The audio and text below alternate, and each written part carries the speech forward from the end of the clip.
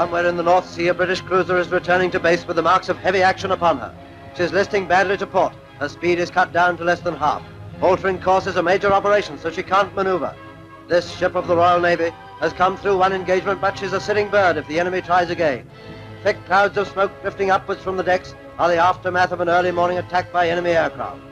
Low level and high altitude. German long-range bombers came screaming at her with everything from torpedoes to rocket bombs. Yes, that cruiser was attacked by enemy aircraft, but the newsreel doesn't tell the whole story. You see, it wasn't the skill or the strength of the enemy attack that put her out of action. There's no need for a name. Let's call her the Andromeda, near enough. A fine fighting ship, one of the largest cruisers in the Royal Navy. She could give and she could take it. She had everything that science could devise to help us stand up to just such an attack. And yet, you've just seen her, a blazing, flooded hulk. 7 of her complement were to blame. 7 men, each with a mistake on his conscience.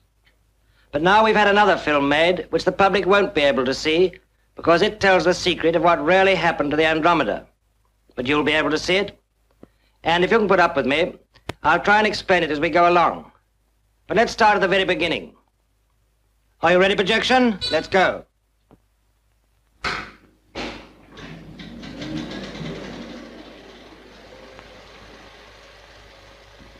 Did you know a warship, your ship, started as a wax model? These models are tested, here you are, shown for the very first time in a film for your benefit.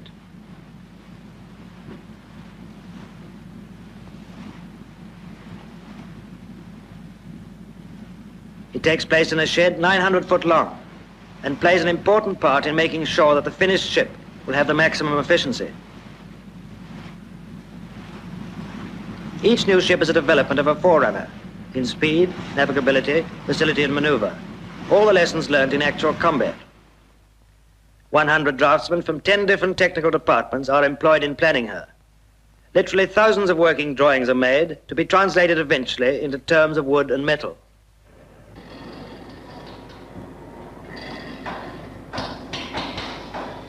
Ever been to a shipyard? I've been to 1 or 2 myself. They're more exciting than you'd think.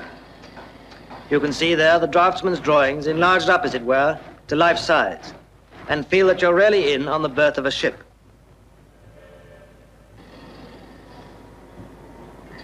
People are inclined to think of shipbuilding in terms of slipways. This work actually takes place in a mold loft.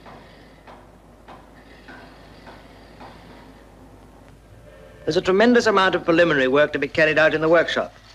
Drilling, countersinking, shearing, planing, rolling. All these are necessary before what you might call the larger construction can take place.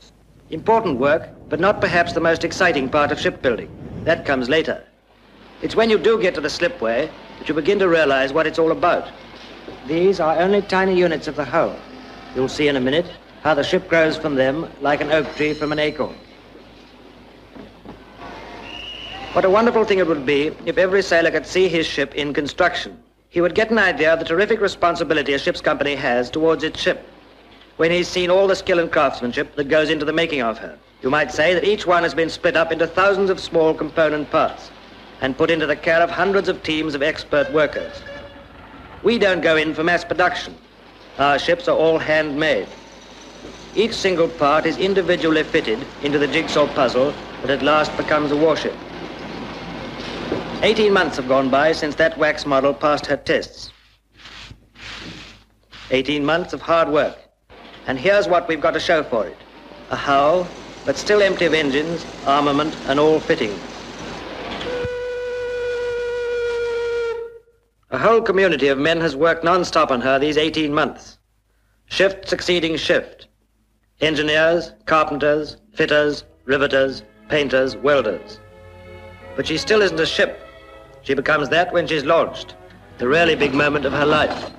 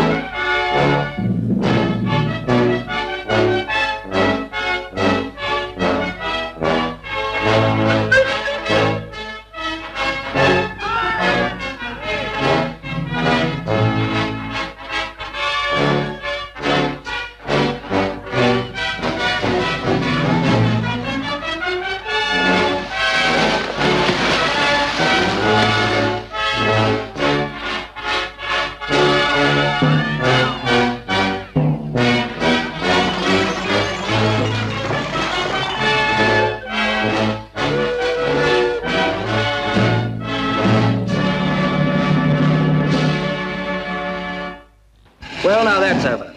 But the hull's still got to be fitted. The boilers are brought out of their sheds. Pretty hefty, these boilers, and there are 8 of them all ready to be lowered in. 8 of them, and each one develops 10,000 horsepower. Each one weighs 58 tons, and between them they hold 120 tons of water. They're lowered in by tremendous cranes, which pick them up and put them down, like one of those grab machines in a fun fair. That's how it looks at any rate, but actually it's quite a considerable feat, because don't forget, the decks must be cut open to let them through to their final home.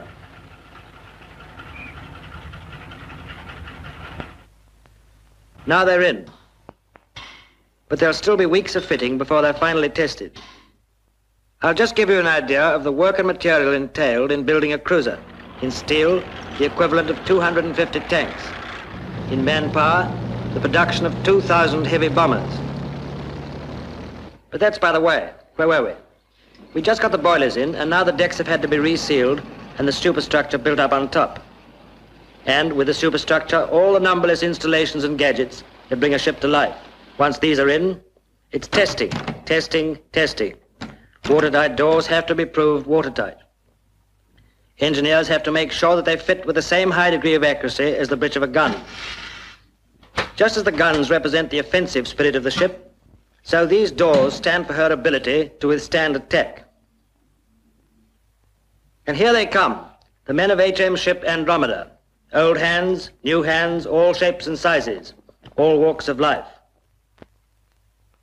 They are moving to their new home. Meet some of them. Hey, you. His name's Jackson, stoker second class, comes from the Midlands.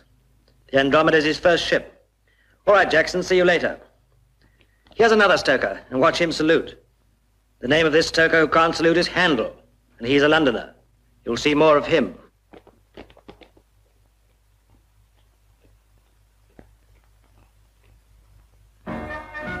First arrivals have turned the wireless on, and now they're pouring into every mess deck like jellies into molds. Here's a proper old stripey who's seen a few mess decks in his time. Bailey's a seaman torpedoman. Look at his happy and contented face.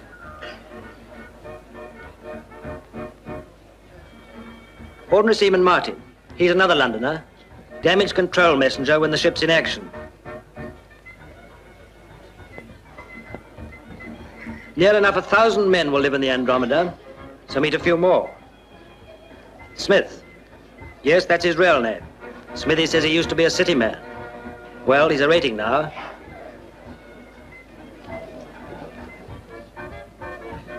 Here's Martin again.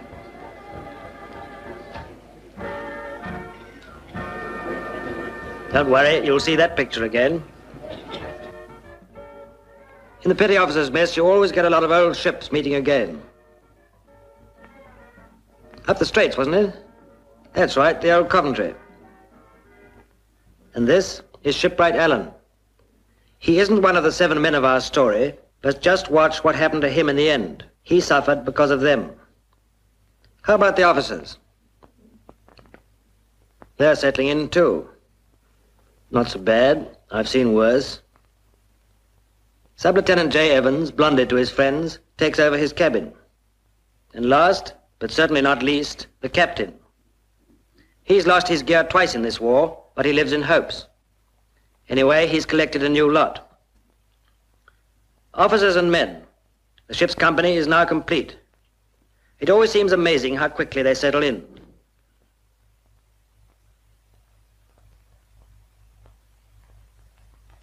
Managed to get any leave?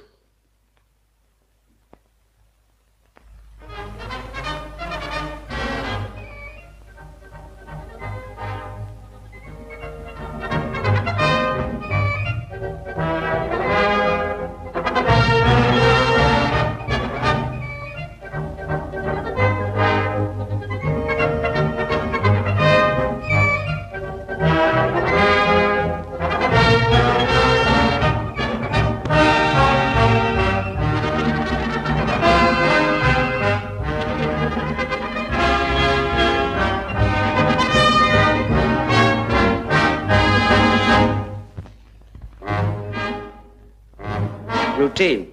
Well, you and I know what that means. These fellows who make films are apt to glamorize things, and it all looks easy and comfortable in this film. We know it's hard work, and lots of it too. But it's got to be done.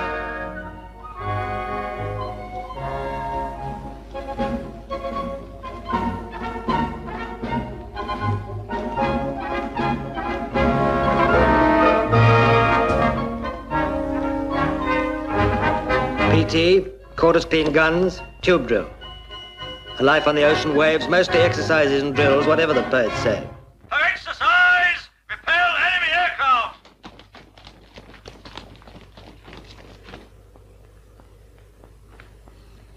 This is one of the 4 turrets of the 4-inch guns. And here's another of the characters of our story. Seaman gunner Philpotts. And he comes from a good sailor country, Devon. Philpotts is the last but one of the 7 men I'm going to ask you to watch. 7 ordinary fellows doing the same jobs that I expect many of you are doing in your ship. The last character you'll meet in a moment. Like Philpotts, he's a gunnery rating. Like Philpotts, he's a clue to what happened in the Andromeda. And here he is. Davis comes from Cardiff, and they breed them tough in Cardiff. Davis is one of the pom-pom layers. Right. PT, quarters clean guns, routine. I don't suppose there's a sailor in the world that hasn't got the word routine engraved on his heart. Lectures, too. Every sailor also has to take these, and take them in, what's more. Lecture on firefighting. The petty officer's explaining to them they'll find these appliances all over the ship. They've got to know where to find them, and they've got to know how to use them. All emergencies have to be taken into consideration. Teams are trained to fight fires. Others have other duties. And this is all just exercise, too. A message is brought in to the officer in charge of damage control. He gives his orders. The teams are given their instructions. 3 parties are sent to the spot. The damage is plotted on the flooding board. First come the torpedo men with the electrical gear. Then the repair squad ready to shore up any damaged bulkheads. Finally, the portable pump party. Another lecture, this time on first aid. The bugbear of every ship's doctor is the sailor's neglect to protect himself from gun flashes. If you don't want your ankles burnt, this is what you do. If you wear a short-sleeved vest, you're liable to cop it in the arm. And here's another snag to remember. Any exposed flesh is vulnerable. Meanwhile, if you haven't done as you've been told, it's just as well to know how to deal with burns. Not only when the ship's in harbour, but at sea too, the lectures go on. It's all a part of the working up period. Learning to unwrap a dressing properly may not be everybody's idea of entertainment, but this doctor's a Scot with a sense of humour, and he's got a good audience. Lectures on every subject, and a lot of them, of course, on ship safety, opening and closing watertight doors and hatches.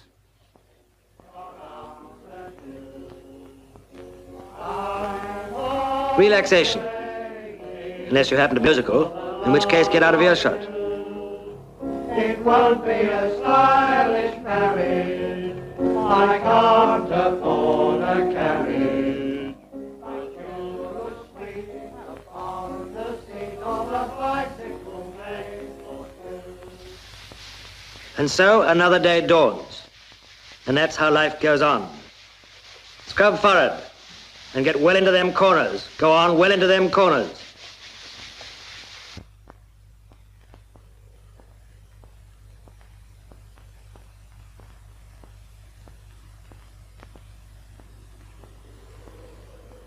Remember those boilers we saw fitted? There's nothing much to see now except shining metal, dials and other gadgets. But this time you can hear them. Out to sea for full caliber firing. These exercises are also a part of the ship's routine, but there's more to them than PT or scrubbing decks.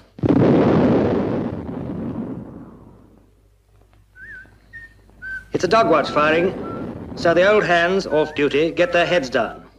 They can sleep through anything.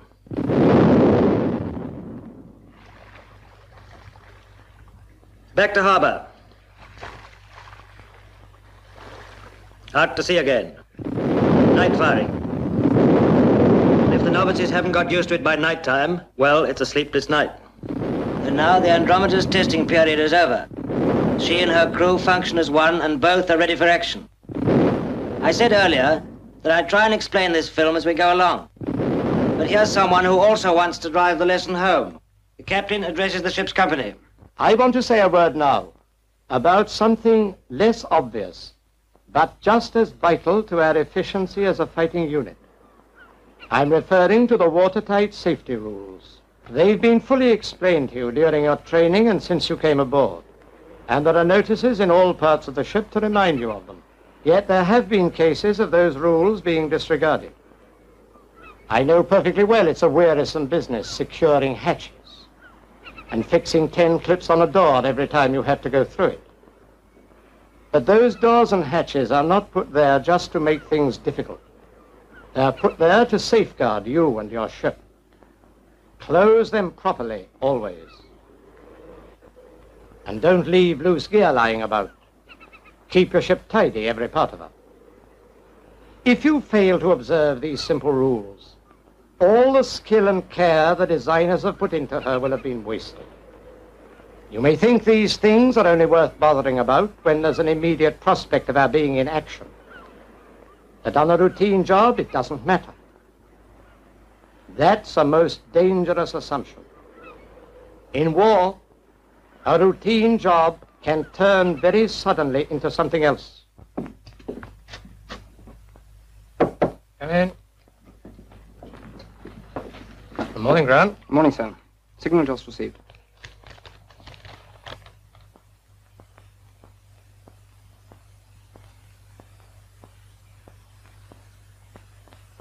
All right, Grant. As you go forward, tell the engineer commander I'd like a word with him. Aye, aye, sir. First patrol in the North Sea. On a grey November morning, hardly any sea but a biting wind. The morning when 7 fateful mistakes were made on board the Andromeda. Down in the engine room, stoker Handel is sent off to make an inspection of the propeller shaft glands. Bailey, the seaman torpedoman, number 2 in our story, is testing the fuses in the switch room.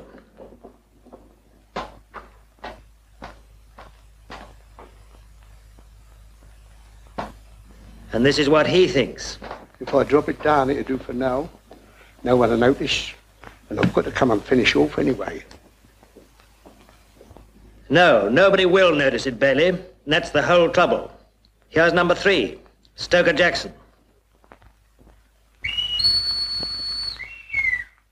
First watches of the hands will be required in 5 minutes' time. And he thinks, Oh, that means me. Better finish off after the fall in. hey, don't leave that can of oil there. Look.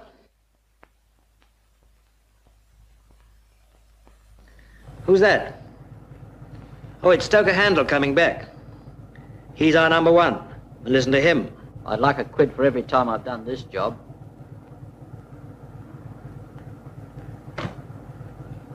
As for fixing these bloody clips, I know I'm supposed to push them down, but it's easier and quicker to push them up. It looks just as good to me. It may look just as good. That's Handel's mistake. It isn't. While all this was going on, life on the mess deck was just the same as usual. The 5-minute warning had gone, but that means 4 minutes and 59 seconds to go. Smithy, our number 4, the city man, believes in keeping up appearances. Number 5, Martin, ordinary seaman, for the 10th time this trip is reading a letter from his girlfriend. First watches of the hands, all in. First watches of the hands, all in.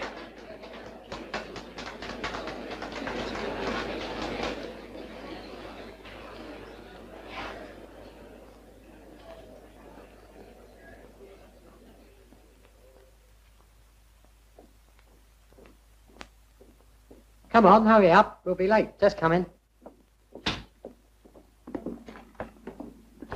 That's right. Go and leave the locker door open. And what's your towel doing there, Smith?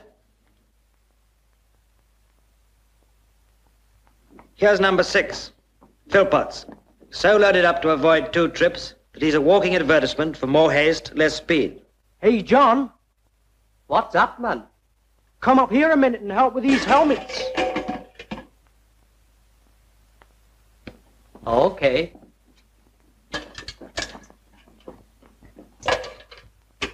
Take a couple off here as well. Davis, our number 7, is always one to help another chap out of trouble. And to get into trouble himself. Now look what you've done. Look at that open hatch.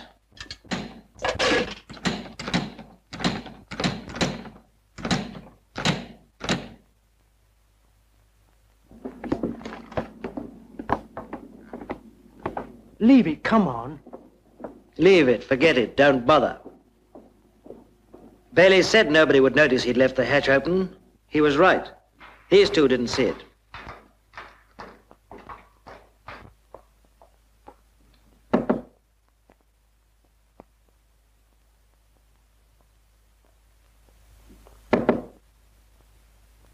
Come in. A signal, sir. All right. 7 mistakes, and an officer's carelessness thrown in for good measure. Now our scene is set.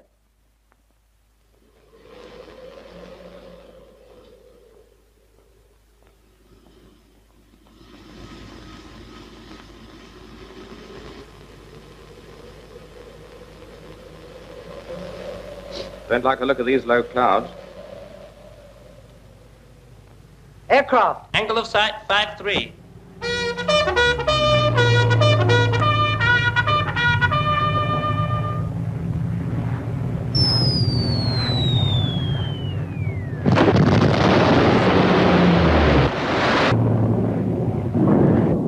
Very likely got some pals with him somewhere. Here they are. Aircraft coming toward. Angle of sight 1. The enemy hoped to surprise the Andromeda, but all those weeks of training now proved their value. Think what ships like the Andromeda have done in this war. The Graf Spee, the Bismarck, the Scharnhorst. Time and time again, they've been at the enemy's throat.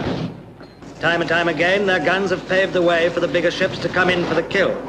Seamanship, training and efficiency have made their record possible. But the skill of the navigators, the marksmanship of the gunners, quality of construction is not enough. The behavior of the ship's crew can decide between victory and disaster. Their behavior not only in battle, but at all times. What about our 7 sailors we've already met in the Andromeda? What was their record? Not a very good one. Stoker Handel, he pushed the clips up.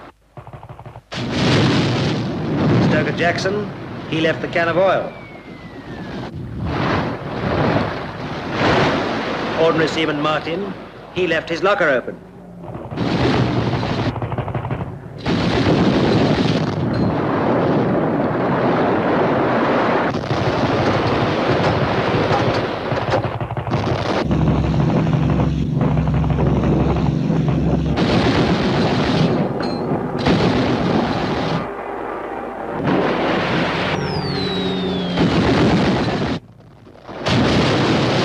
Sub-Lieutenant Evans, he didn't put his book away.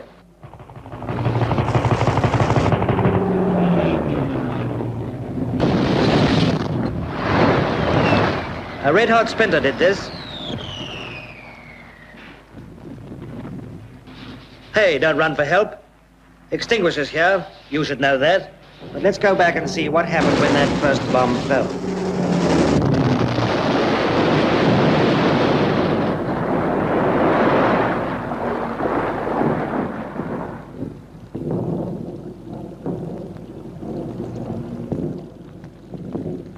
The action was over.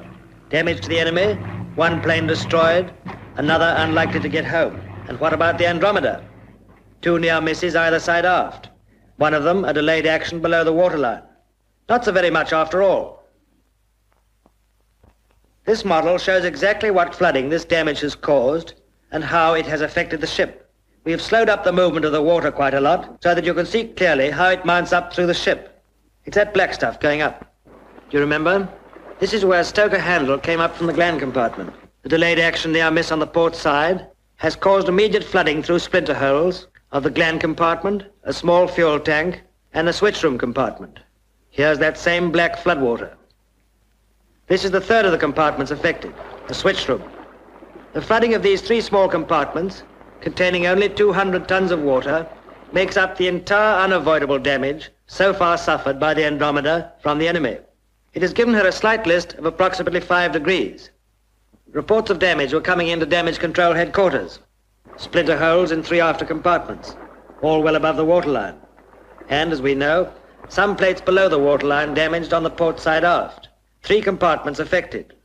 You've seen so far what the enemy did in this attack, but now you're going to see the harm done by those first 4 mistakes of the men on board her. No other compartments are open to the sea, yet the flood keeps on spreading. Why? I'll show you. Inside the hull, at the top of the gland compartment. Do you remember? Handle has failed to clip the watertight door properly. Soon the surrounding compartment is well flooded. Yes, this is the door. And Handle thought, as for fixing these bloody clips, I know I'm supposed to push them down, but it's easier and quicker to push them up. It may look just as good. It isn't. This water-colored white is the flood which 4 men are directly responsible for. Above the switch room, where Bailey left the hatch open, there is no barrier to the water pressure from below. If I drop it down, it'll do for now. No one will notice, and I've got to come and finish off anyway. Nobody will notice it, Bailey. That's the whole trouble.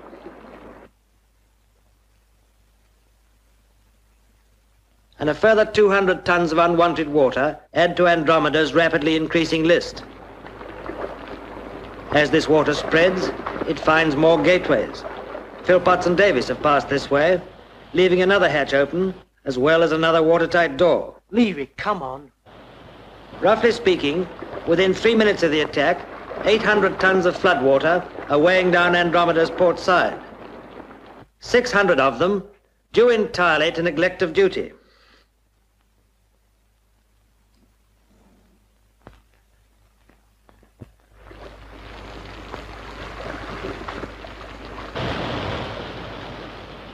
Davis, how long would it have taken you to close that hatch? The flooding might stop, but 800 tons of water mean an 8-degree list. And with this 8 degrees, the flooding, which has now reached the level of the sea outside, gradually slows up and eventually stops altogether. It stops there, yes, but its effect further aft is disastrous. Splinter holes in cabins right aft, up till now, well above the waterline, are brought below the waterline by the extra list. Look how quickly this cabin is filling.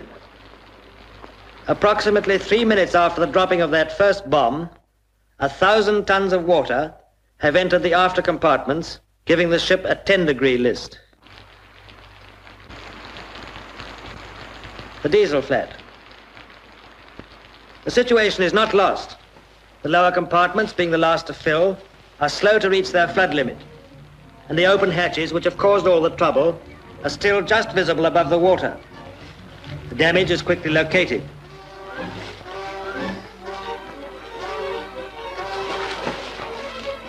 Out go the lights.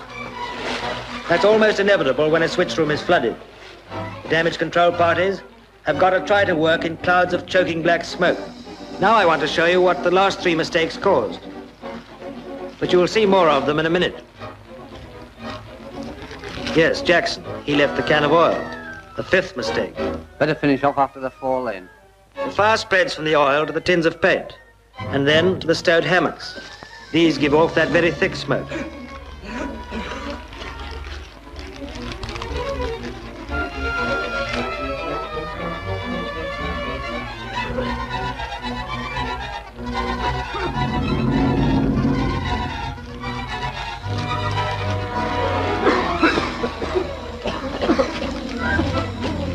Give us a hand here.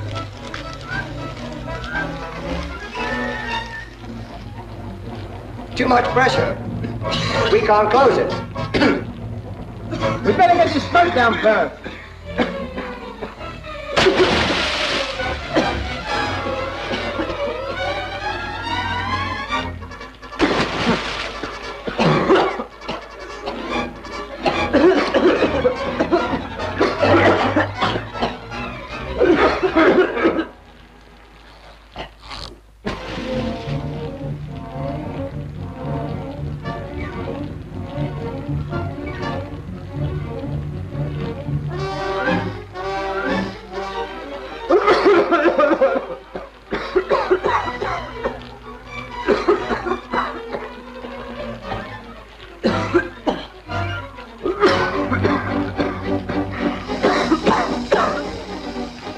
Shipwright Allen makes a desperate attempt to summon help.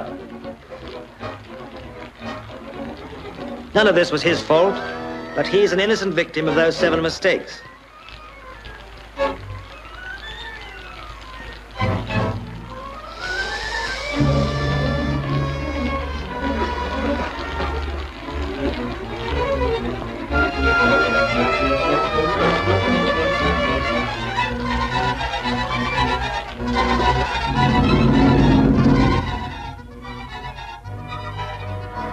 The list is increasing. The captain looks pretty worried, and he's damn good reason to be. Another message from damage control.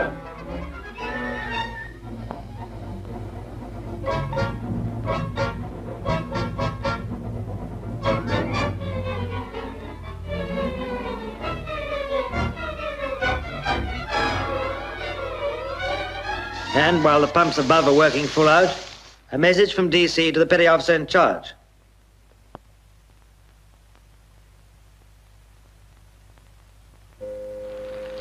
The pump above the flooded mess deck.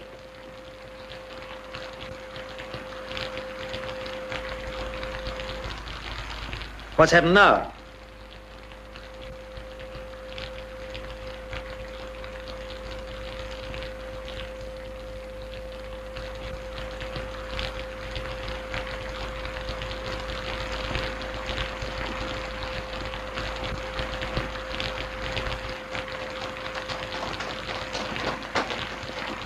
The captain's secretary has just finished deciphering a message. Even at a time like this, the ciphers must still be locked up.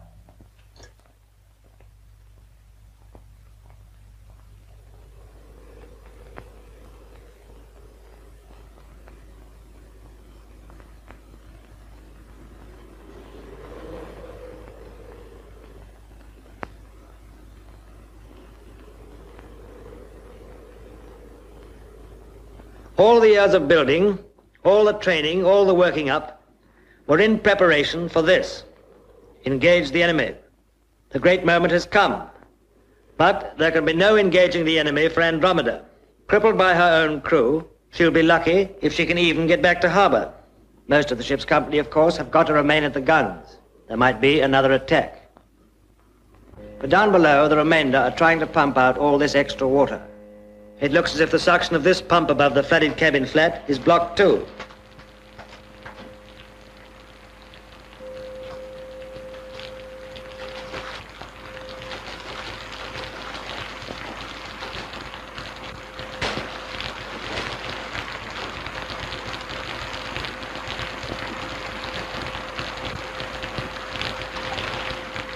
Yes, Sub-Lieutenant Evans. He left his book lying loose in his cabin.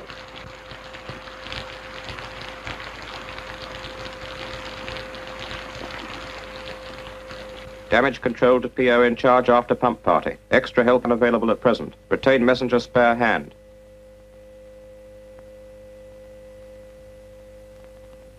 You stay here, Blake. Come with me, Martin.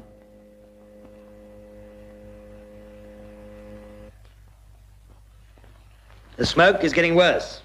The pumps cannot be worked for more than a few minutes at a time. What's happened to the hand that first went below? Why is there still no suction? Martin is sent to find out.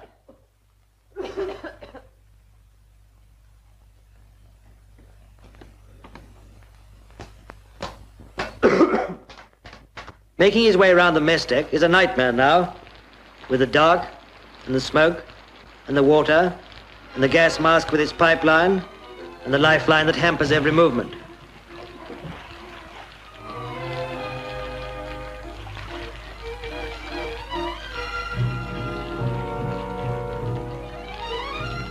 Do you remember, Martin?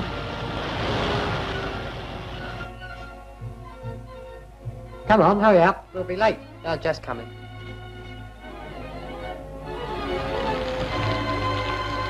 That's your picture. And Smith's towel is there too. Mistakes number 6 and 7.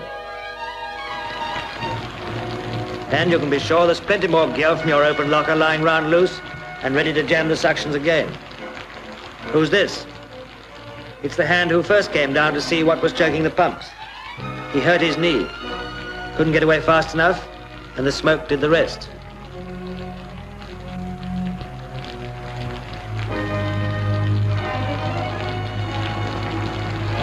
Martin hears all about the smoke that got him down.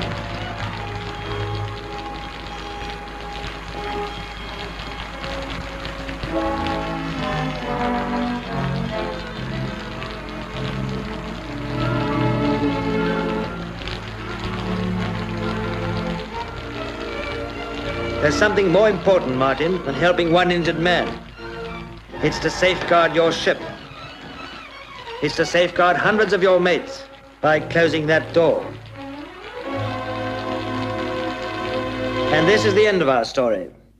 It's always a big moment when the captain addresses the ship's company. Sometimes a moment for pride. But this time... This is the captain speaking. Flooding has now taken such a serious hold on the ship that we are unable to proceed on our mission. The ship is no longer maneuverable, owing to the heavy list that has developed and which has rendered nearly all guns useless. While she still floats, however, no effort must be spared to nurse her back to harbour. Every man must do his utmost to help save the ship. 7 men. Able Seaman Bailey, Stoker Handel, Stoker Jackson, Ordinary Seaman Smith, Ordinary Seaman Martin, Able Seaman Davis, Able Seaman Philpotts, and Sub-Lieutenant Evans. 7 ratings and an officer. And the damage they did between them to a cruiser was more than the enemy did himself. The Andromeda wasn't crippled by the enemy, but by 7 men of her own company. So don't be like them.